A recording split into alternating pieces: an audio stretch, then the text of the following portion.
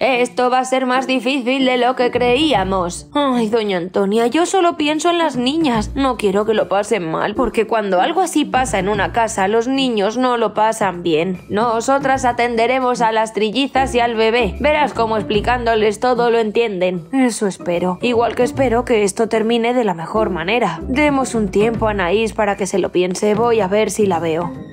A Anaís le daremos todo el tiempo posible, ¿verdad, Forevers? Seguir mandándola a vuestros likes como apoyo y suscribiros a nuestras aventuras tocando la campanita. Y quedaros a ver cómo termina todo esto. Doña Antonia, vengo a hablar con usted. Necesito saber si fue usted quien me mandó las cacas de gato. Y si fui, ¿qué pasaría? Pues le diría que no fuese tan grosera conmigo. Yo a usted no la hice nada, así que llevémonos bien. Perdona, cachalote, tú estás haciendo algo que va a hacer daño a mi amiga Anaís, así que guárdate mucho de hacer las cosas bien, si no te las verás conmigo y con unas cuantas más. ¿Pero por qué la gente tiene que meter sus narices donde no la llaman? ¿Será porque tu mujer es mi amiga y tú la estás engañando? Pruebe esa acusación y la daré la razón. De acuerdo, te mandaré la conversación que tuviste con Jennifer en el muelle. Quizás así sepas todo lo que yo sé. Grabar es ilegal. Llámalo como quieras, pero pruebas las hay. Así que deja de ser tan mamarracho y soluciona esto de la mejor forma posible. Y deja de ser picaflor. Doña Antonia, estoy hecho un lío. Necesito que alguien me ayude. La leche, lo que me faltaba. Vamos, Alberto, a mi casa. No quiero que llegue Anaís y te vea aquí. Intentaré ayudarte. Dios mío, ¿y ahora con esta información qué hago? Estoy hecha un lío. Mi Alberto, ¿cómo me ha podido hacer una cosa así? ¿Y mis niñas? ¿Y mi niño? ¿Qué va a ser de ellos? Dios mío, estoy desolada. Hola, Anaís, ¿cómo estás? No sé si estoy o no estoy. Luna, no sé qué hacer. Estoy confundida. Esta es una cosa que tú sola debes de solucionar. Nosotras te ayudaremos en lo que haga falta, pero la decisión es tuya. Habla con Alberto y, sobre todo, pensar en vuestros niños. Oh, Luna, nunca pensé que Alberto me hiciese una cosa así. ¿Pero por qué? ¿Qué le ha faltado de nosotros? No te martirices. Puede que sea una inseguridad de él. Solo él puede explicártelo. A ver, cachalote, ¿a ti qué es lo que te pasa? No quiero hacer daño a Anaís ni a mis hijos, pero creo que me he enamorado de Jennifer, pero no estoy seguro de que eso vaya a funcionar. Por eso estoy esperando un poco a ver cómo iban las cosas. Pues, majete, las cosas van como van. Anaís ya lo sabe, así que no tendrás más remedio que hablar con ella, pero tendrás que tener las cosas claras. No puedes estar jugando a dos bandas. ¡Toma candela! ¿Este señor qué hace aquí? ¿Usted también está en contra mía? Pues no, Alberto. Aquí el que está en contra de nosotros eres tú. Como comprenderás, no estamos por la labor de apoyarte en este engaño. Ya me ha dicho doña Antonia todo lo que me tenía que decir. Ahora sé que tengo que actuar y no dejar pasar más el tiempo. Pues ala, date prisa, que no quiero estar recogiendo las cacas de los gatos para que Antonia te las mande en una caja. ¡Tomás! Eso solo lo sospechaba. Menudo bocazas. No se preocupe, doña Antonia. Me lo merezco por cachalote, pero les prometo que solucionaré todo esto. No quiero volver a equivocarme. Gracias por escucharme. En el fondo el pobre me da pena porque tiene un buen cacao en la cabeza. No me digas tonterías, Antonia. Si yo hiciese eso, ¿tú qué me harías? Ponerte de patitas en la calle y mandarte al Congo a recoger amapolas. Gracias por la información. Solo tenía curiosidad.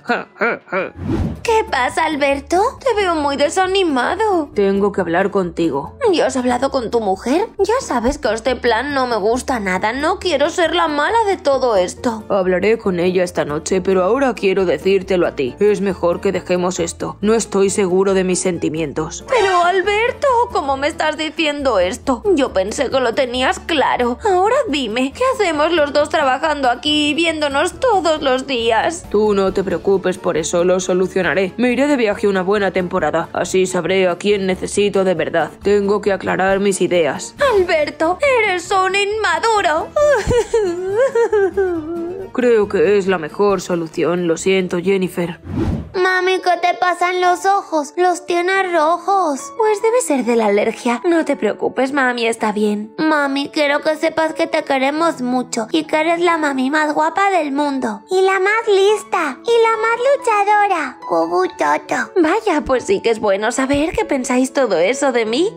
Hoy, niñas, os tenéis que acostar pronto. Papi va a venir y tenemos que hablar de un asunto de mayores. ¿Os vais a separar, mami? Romina, ¿por qué me preguntas eso? Paco nos dijo que su mami le dijo que papi y tú os ibais a separar. Desde luego que Florinda a veces no debería hablar con su niño de ciertas cosas. Vosotras estáos tranquilas. Pase lo que pase, estaremos siempre a vuestro lado. Así que venga, todas a la cama. Yo acostaré a vuestro hermano y vosotras solitas a vuestra habitación. Os pasaré a dar un beso más tarde. Yo no quiero que os separéis. Esto va a ser más difícil de lo que yo me imaginaba. Romina, ¿y por qué papi y mami se van a separar? No lo sé, son cosas de mayores. Total, a papi le vemos muy poco. Quizás así le veamos más. Tiene que estar con nosotras todos los fines de semana. Ese es un buen plan. Claro que así le veremos más. Ahora todas a dormir. Mañana nos enteraremos de lo que pasa con esto del divorcio.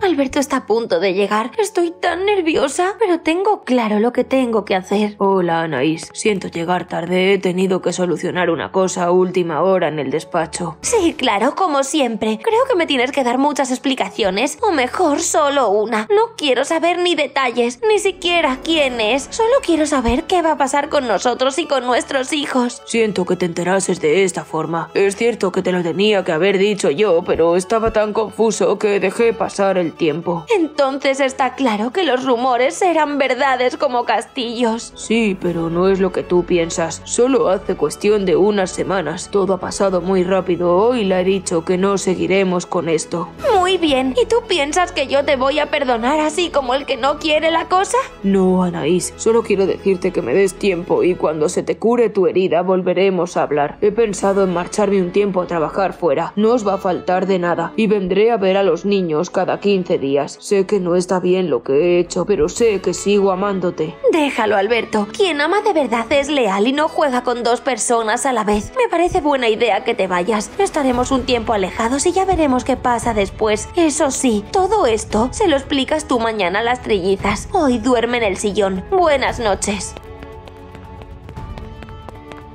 Voy a echar de menos todo esto, pero es lo mejor para todos. Al día siguiente... ¿Qué tienes que hablar con nosotras, papi? ¿Vas a pasar más tiempo en casa? ¿Nos vas a llevar de viaje? ¿Vendrás a la escuela el día del papi?